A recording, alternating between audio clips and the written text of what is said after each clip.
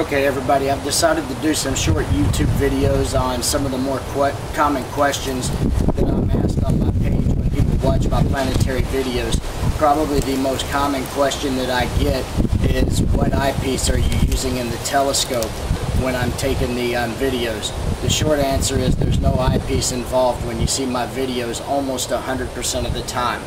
I typically use a camera like this, a planetary imaging camera by ZWO.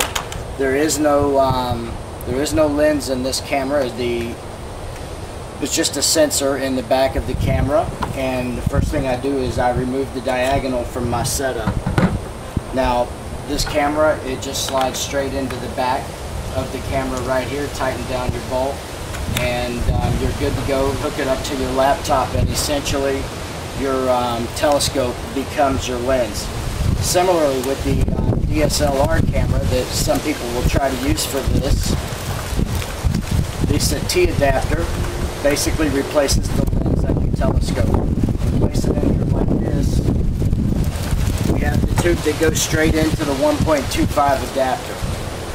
We put it straight in, we tighten down our bolt, and we're good to go, and the telescope becomes the lens for the camera in here.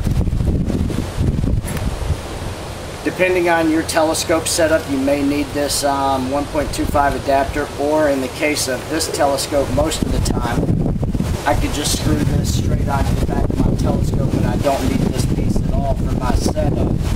Now, if you do decide